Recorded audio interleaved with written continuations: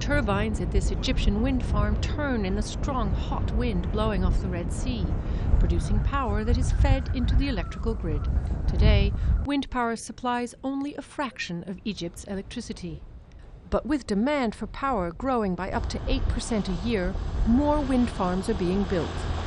Amount of wind energy in the installed power in Egypt, we can say 1%, 1.3%, but we arrived to 12% by 2020. More and bigger wind farms are planned. The building and managing of wind farms has until now been government-run. In order to quickly expand, the government is commercializing its wind program. It knows exactly where new windmills need to go.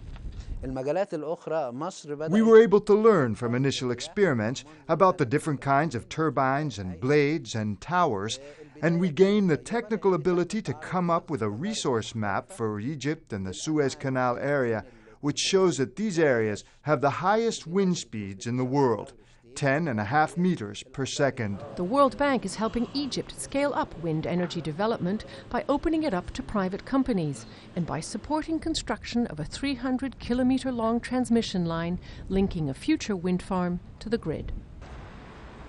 A growing population is driving an increasing demand for power. As that increase is being met by burning more fossil fuels, the country's greenhouse gas emissions are among the fastest growing in the world. Electricity and traffic account for almost 2/3 of those emissions. Along with water and solar power, wind power provides a clean and renewable alternative.